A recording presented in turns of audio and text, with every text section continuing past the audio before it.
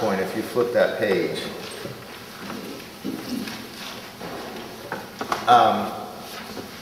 and counterpoint's a big topic. There's a whole semester of it at the college level. It's usually taught at least after Theory 1, but sometimes before Theory 2, because we're dealing with relationships of 2 or 3 voices only, working in harmony with each other, or relative harmony. Okay, so things like first species counterpoint, you know, very, very simple relationships between notes.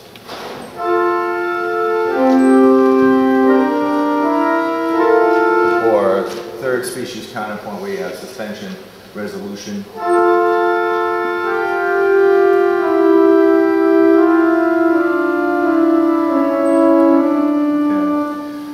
This is not meant to go there. This is the theme of Vena Creata, and I've written it out in even rhythms, not the rhythm of the tune Come Holy Spirit, but in terms of even half notes.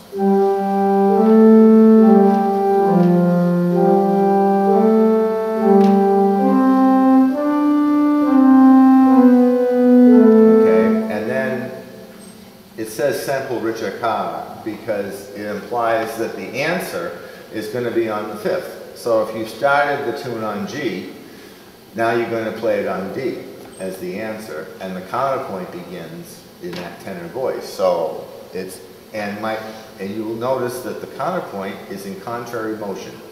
So generally, whatever way the melody goes, the left hand goes the opposite direction.